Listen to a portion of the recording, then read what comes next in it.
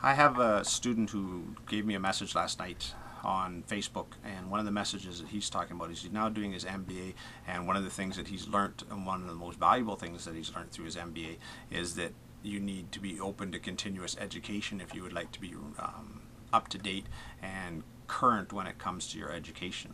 So the formal education that you take, for instance, in an MBA or your PhD, is great, but if you're not continuing your education, then you're not current, because the world's changing so quickly, the technology is changing so quickly, and the jobs are changing so quickly that it's important that you stay current. And one of the questions that he asked is, how do you train students in high school or in the traditional school system if the jobs that you're training them for don't even exist yet? And so I responded as following. This is my response. Providing students with tools to find the answer is what high school education is all about.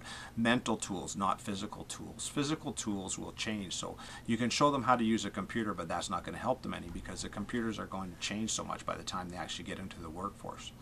Elementary school is needed to give students a desire to learn, build curiosity, and teach them the basic reading, writing, and arithmetic skills.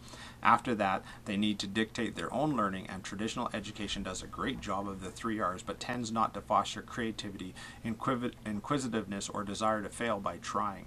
So what we need to do is give them the basic skills and then allow them to dictate what they'd like to learn, because at the moment, if you try to teach students information in the information society in which so much information exists, you can never do it within the 12 years that they're in high school. What you have to do is give them the tools so that they can find the answers to any questions that they have for the rest of their life, and their learning will continue. So what you need to create is lifelong learning. Anyways, it's always great to get a message from an ex-student or a question from an ex-student, and I hope he does very well in his MBA.